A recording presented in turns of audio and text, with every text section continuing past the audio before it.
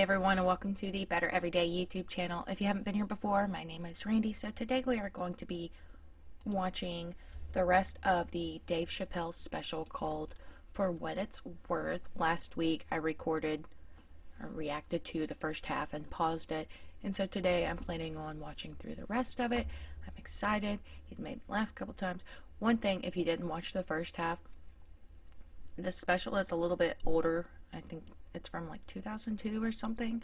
I might be wrong. I knew what year it was until just now. But some of the things that he has talked about, I wasn't super familiar with because at this time, I wasn't really completely aware of everything that was going on in the world and in the United States. I was either a teenager or in early college, somewhere around there. And so I was kind of in my own world and just getting kind of fragments of what was going on. Anyway, I'm excited, so let's go. I spoke at my old high school and I told them kids straight up, if you guys are serious about making it out of this ghetto, you gotta focus, you gotta stop blaming white people for your problems, and you've gotta learn how to rap or play basketball or something, nigga. You're trapped. You are trapped. Either do that or sell crack. That's your only options. That's the only way I've ever seen it work. You better get to entertaining these white people, nigga. Get to dancing. Go on out there and be somebody. I love his energy. I just hope they listen. This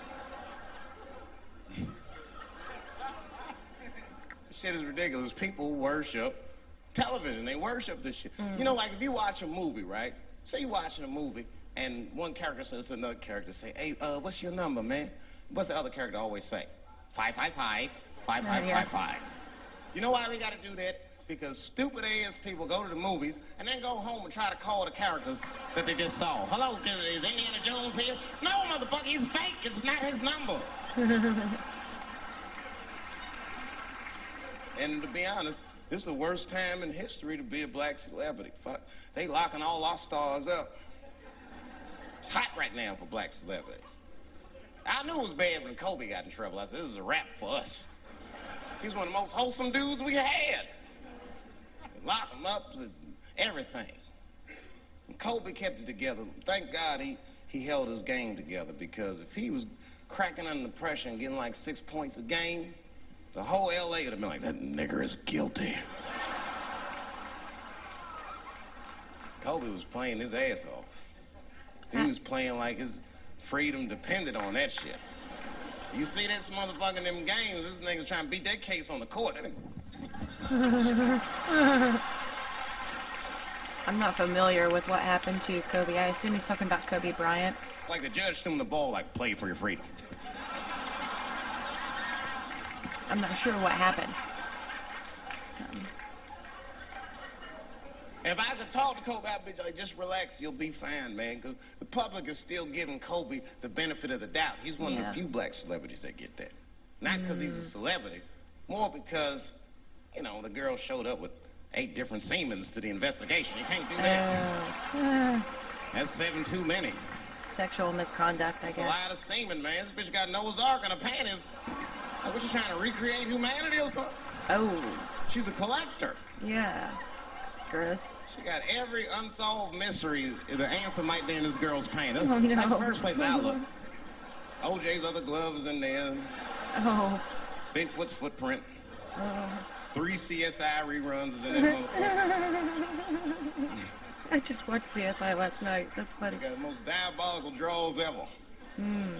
Fuck being a celebrity. This is not the time to be a black star. They locking all our stars up.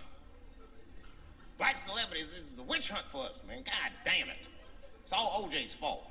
Ever since OJ got away, white people have just been locking up our stars one by one. It's true. I am familiar with OJ. Even when I was young, that was something my parents talked about. I mean, I know more about it now that I'm an adult and have actually like read about it, watched documentaries, and such. Sorry for the random pause. I had to, or sorry if the video jumped. I had to pause to do something for my kids. Anyway, moving on. And it's not even OJ's fault. It's our fault. We celebrated too openly when OJ got acquitted. We should have been quiet about that shit. As soon as it's not guilty, niggas just damn. Oh, in your face, nigga, in your face. It hurts, don't it? It hurts. Burns, doesn't it, nigga? Ooh, that justice system burns, doesn't it? Welcome to my world, motherfucker, all that shit. White people wanted OJ's ass bad. City of LA spent over $12 million just trying that motherfucker. Wow. And the look on white people's face when he was acquitted, priceless. Priceless. What year was that? And that's why I don't trip off of being a celebrity. I don't like it. I don't trust it. Just 1 minute they all love you, the next thing you know, you're in front of that courthouse dancing on top of a car just trying to figure out what the fuck happened. Oh, yeah. I know what he's talking about. MJ. I think. That's what I'm waiting for, because the timing of this Michael Jackson shit is what makes me doubt it. Every time there's wars going out of control, or the economy gets bad, or something is wrong with the world at large, it's always these moments in history that Michael Jackson will coincidentally jerk off a kid. This is getting ridiculous. Like, are you planning this shit? Do you have meetings? Michael, thank you for coming. As you know, Michael, the war has not been going as well as we expected. There's been a lot of hiccups, and the public is asking us a lot of questions, of course, and, well, Michael, there's no nice way to say this, and all I know how to do is be direct, so let me just be direct. We're gonna need you to jerk off another child, Mike. I'm sorry. I am sorry. But it would really help out. Or maybe he did it, who knows? Who knows? That's the thing, that's what I wanted to say, who knows? Who the fuck knows? Mike, God, and this little boy know. That's about it. Yeah. That's about it. The only reason that I can even talk about this shit is because everybody is speculating. They all think he did it. And I don't think he did it. I'm alone in this. I don't think he did it. I'm not gonna say I don't think he did it. That's too strong.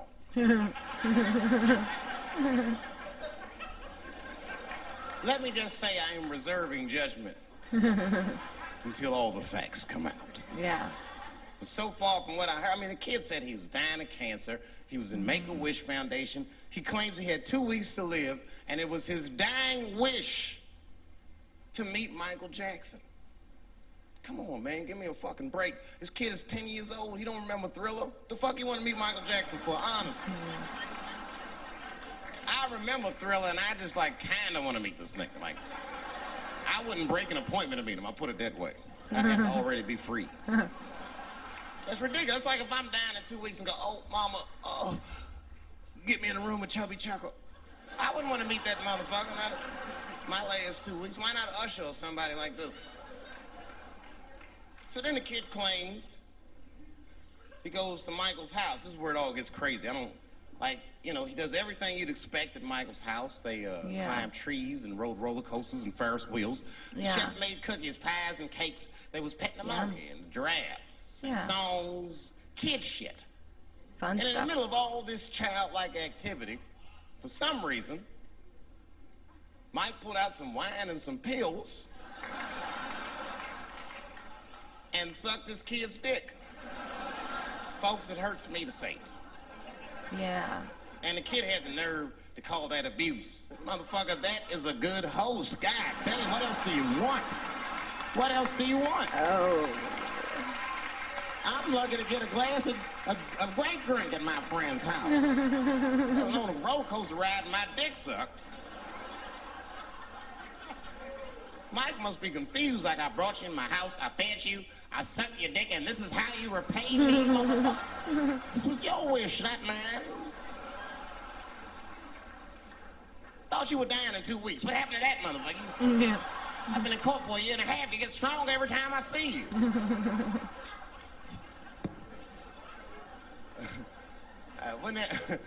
This is fucked up. I shouldn't even say this fuck. Wouldn't it be some ironic shit if they found out through this case that the cure for cancer was Michael Jackson sucking your dick somehow? Not so bad.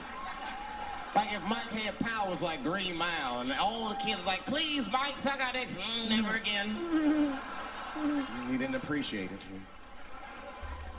what he's saying right now, there was this compilation I had done a reaction to a month or so ago, might have been 2 months ago, and it was Dave Chappelle basically talking about celebrities, I think, and I think this might have been in that because it sounds familiar. Anyway. Can we at least study your saliva? Please, Mike.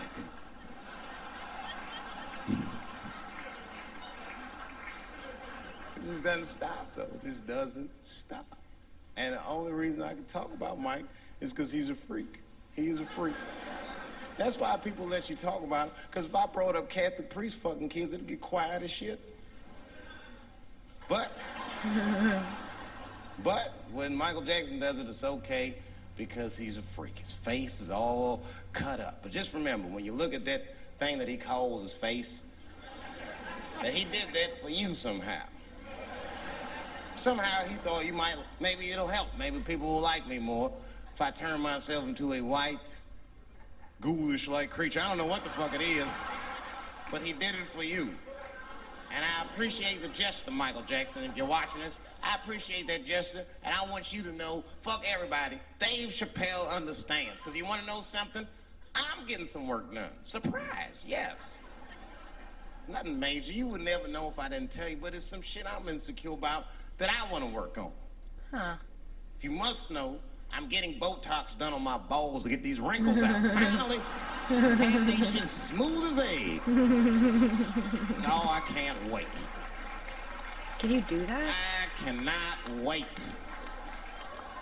And I'm not stopping there. That's just phase one, baby. I'll be like Bob Vila, these old balls. I'm fixing them up. I'm plucking all the hair out. I gotta make room. I know this. I gotta make room. I'm gonna tattoo a gangster ass face on mean expressions like this. And then I'll grow the hair back on the bottom so they got beards like me. You can't Then tattoo I'm there, hitting can that you? beach and looking for ball suckers. I'm gonna wear some high shorts just like this. Oh. And walk up to women with a confidence I've never had before. Pardon me, miss. I don't mean to be rude. But do you suck balls? Excuse me? Miss, relax. You didn't even let me finish. Do you suck these balls? Oh my God, those balls are as smooth as eggs. Yes, I'll suck them. I've played this scenario out in my mind a million times, lady. That's how it always ends. Yes, I'll suck those balls. All our stars, man. R. Kelly pissed on his victim. I know, it was rough. But I mean, again, I can't even judge R. Kelly. First of all, we don't know if these allegations are true, and not even if they are true. If you want to know how I feel about it honestly, if a man cannot pee on his fans, I don't want to be in show business anymore because, well, that's why I got in the game, baby. I got dreams too.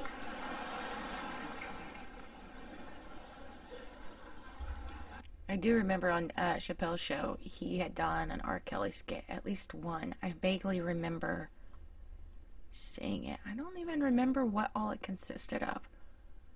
But I think it was him saying, like, I want to piss on you or something. I'm going to have to go back and look. You guys are confusing the issue. While you guys are busy worrying about if R. Kelly even peed on this girl or not, you're not asking yourself the real question that America needs to decide once and for all. And that question is, how old is 15 really? No, that's a good question. That's a good question. I'm not saying that a person is as smart as they're going to be at 15. That's not what I'm saying, man. But I am saying 15 to me is old enough to decide whether or not you want to be pissed on. I mean, that's me. If you can't make a decision like that by the time you're 15, then just give up, motherfucker, because life is way harder than that. I make tougher decisions all the time. If you don't want to get pissed on, just get the fuck out of the way. It's not even a decision. If I stop peeing on the front row, they're not going to have to calculate and think, oh, how do I feel about this? Am I okay with it? They just move. You can do that at 15. I could have. I've been 15. When I was 15, I was doing stand-up in nightclubs. I smoked reefer from time to time. Friends were selling crack. I was trying to finger fuck people. I knew what was happening around me. Like I just sliced to it some in degree. there. Getting pissed on was the least of my worries at 15. Trust me. But it keeps coming up. There's a lot of confusion around that age. Anytime 15 comes up, people freak out. Like when that girl, Elizabeth Smart, got kidnapped. Right? Remember in Utah last year, 15-year-old girl Elizabeth Smart was kidnapped, and then they finally found her, and the whole country was relieved. And I was the only one saying, damn, she wasn't that smart after all. Not because she got kidnapped. That could happen to anybody. I'm not knocking her for that. I'm just saying, if you kidnapped me when I was 15, you gotta take me further than 8 miles away from my house, man. God damn. You can't hold me prisoner around shit I recognize. I'll break away. I'll break away. Yeah. Fuck off me, nigga. That's my bus stop. I know where I'm at. I'm going home.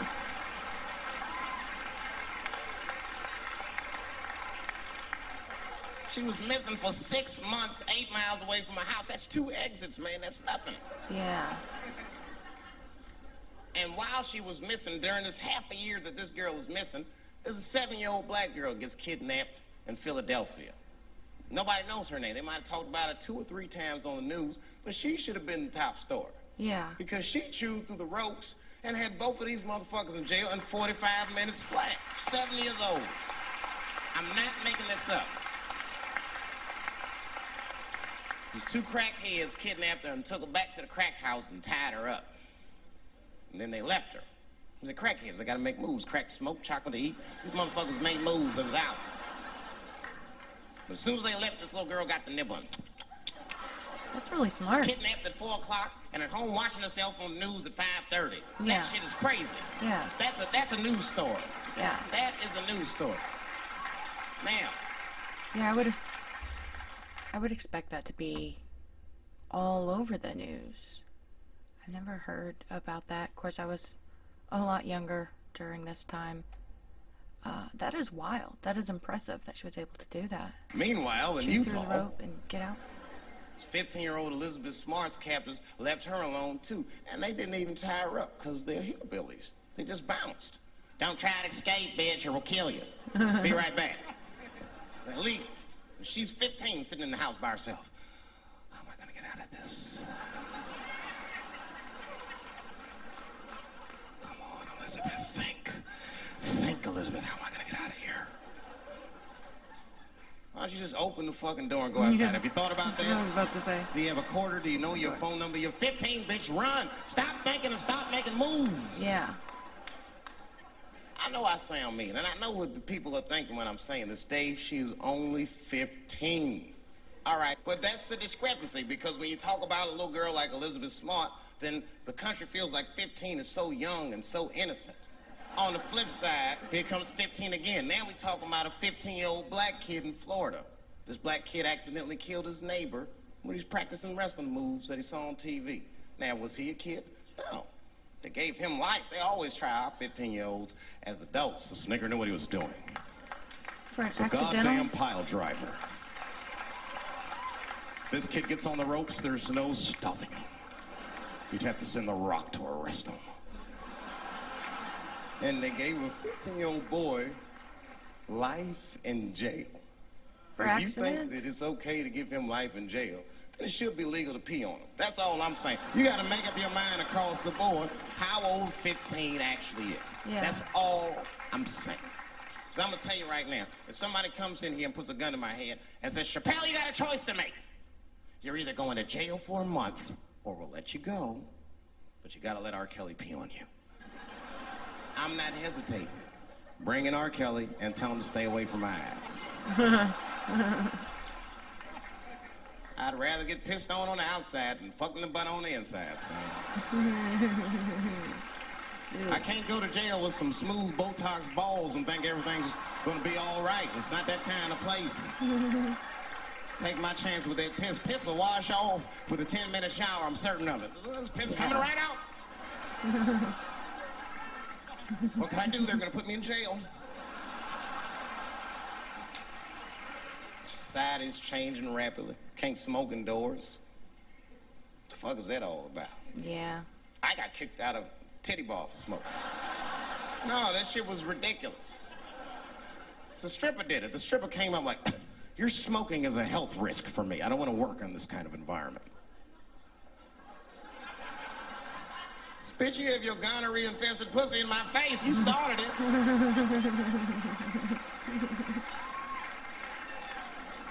And they threw me out. It's the dirtiest place I've ever been thrown out of. And just to give you an idea of what I mean by dirty, lap dances at this place, $3. It's fucking disgusting. And at the same time, who could pass up a sale, son? It was $3. Of course I did it. It's only 12 quarters. Said I'll break a 5 for that.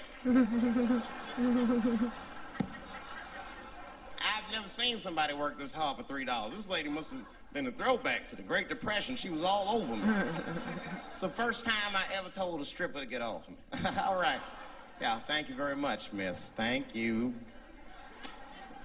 That'll be all. That's enough, thank you. Hey! Hey, get off of me! Whatever happened to lipstick on the collar, lady? I have a shit streak on the middle of my shirt. How the fuck am I gonna explain this when I get home? Huh? Oh no, baby, me and Bob were playing basketball, and Bob dunked on me, was hanging on the rim, and his pants fell down. I was checking him close, I think he's swinging, and his butt cheeks might have, his butt cheeks, I think, caught my shirt. I don't know why I was playing ball in my dress shirt. I just was. It was midnight. I don't know what the fuck. Just let me think. That's when you know a guy's lying if you say shit like that. Hold on, just let me think.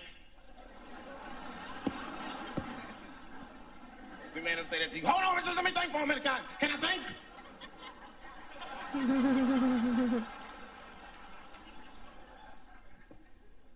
But y'all women, man, you guys just made too much progress too fast. Not too much, but you're confused by it. You made so much progress, you're even confused. Men and women, we both like, what the fuck just happened?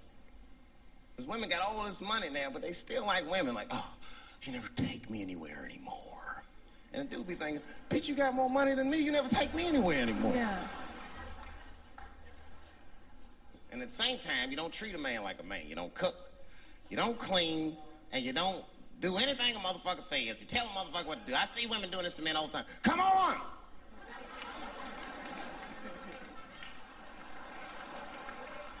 No man wants that shit. So when anybody that tell me what to do that much, you gotta work with me. Like if it makes a man feel like a man to watch the game, then just let him sit there and watch the game for a minute. Yeah. And if he happens to look over at you while he's watching the game, don't look at him all mean and make him feel guilty about watching it. Just pick up your own titty and suck it. Just try it out.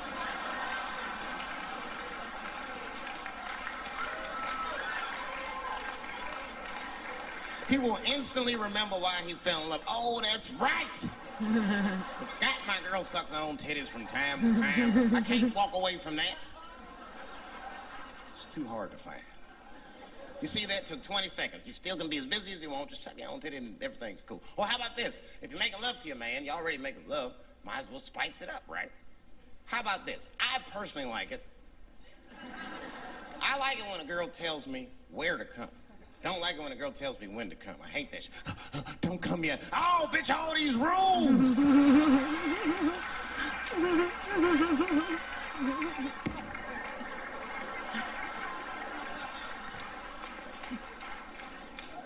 I like this reenactment.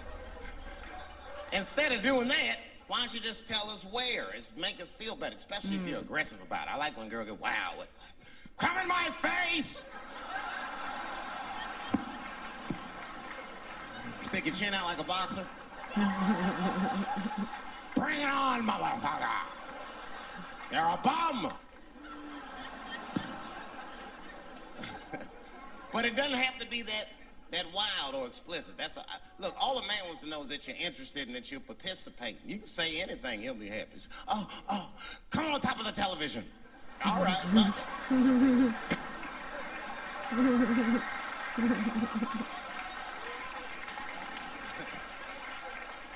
That's definitely a The new weirder one. the place, the better. Oh, come in my fishbowl. Damn, fishbowl. Oh, shit, they're eating it. Oh. That's funny.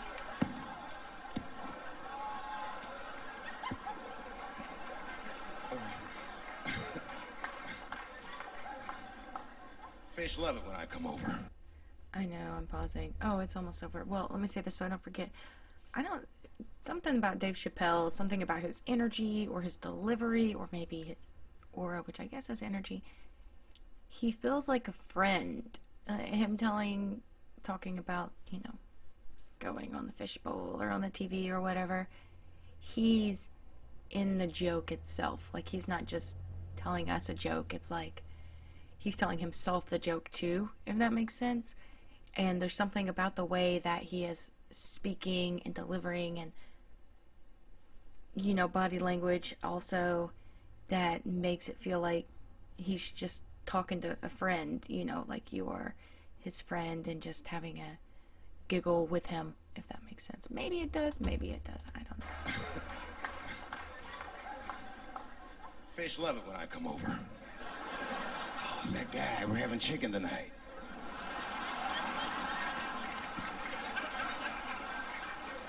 You guys, man, thanks, man. It's been the best year of my career. Pause at the end. By far. I appreciate you guys watching me. What I do for my kids, brother, man. And my kids are off the hook. You think I'm a bad motherfucker. Wait till you see the 2000 model Chappelle. This nigga is off the hook. My sons are bad. My oldest son is 3. This nigga made me a necklace out of macaroni. I said, this shit is baller. He painted the macaroni green and put it on a string. He tied it on my neck and he told me he was proud of me. And I got choked up. And he thought I was sad. That's how smart he was. He says, are you sad, Daddy? And I said, no, I'm not sad. You're too young to understand this, son. But this is fucking crazy. You used to live in my balls, man. Now you making jewelry out of macaroni. You a bad motherfucker. Long live Chappelle's.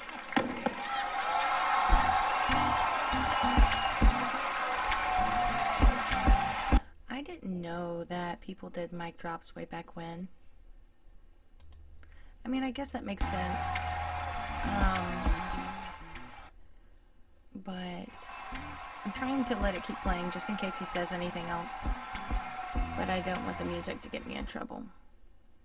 There was one special of his that I watched that had a song playing DMX or something in it. Got a copyright claim. Oh, he's coming back. Sorry. Let's see. Is he gonna say something? I knew I shouldn't turn it off yet. There's still over a minute left. Thanks, guys. Thank you. That's what it's all about. Everybody usually wants to be famous so they can rock nice jewelry and all that shit. Nigga, I already got a macaroni necklace. I got valuable shit. I got valuable shit. I'm not in it for that. Only kind of shit I want to do with fame that's like decadent is I want to go to Vegas to the $5,000 blackjack table. And I don't even want to play. I just want to be such a big star that I could go up to one of the players in a tight hand and put my dick on their show. And I'm such a celebrity, they think it's funny. Hey, what the fuck? Oh, shit, Dave Chappelle. Wow. And get on the cell phone. You are not going to believe whose dick is on my shoulder right now. And this guy's balls are smooth as ass. He's had some work done. Couldn't thank you enough. God bless you all, man. Keep watching me. I'm going to try to make it interesting. Stay safe.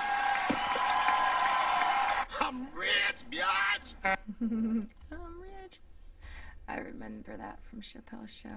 Oh, that was good. I don't know if I've seen any of his older specials. If you hadn't watched my channel before, I watched his last special, which I think is called The Closer. I didn't watch that as a reaction. I just watched that on my own time, and that's what kind of initiated me watching him on the channel. It's so cool to see how he's kind of the same in some ways, like watching The Closer and then watching this special For What It's Worth. In many ways he is the same, but in other ways he's changed slightly, but it's still the same kind of energy and just, I don't know, I don't have words right now. I enjoyed that. Let me know what your favorite Dave Chappelle specials are. I know some of you had recommended his Netflix specials. If and when I react to those, there may not be a video here for those because Netflix doesn't seem to let me do that. But I enjoyed it. What's your favorite part from this special, and what's your favorite other special from Dave Chappelle? Thank you for tuning in, and I will see you next time. Have a good one.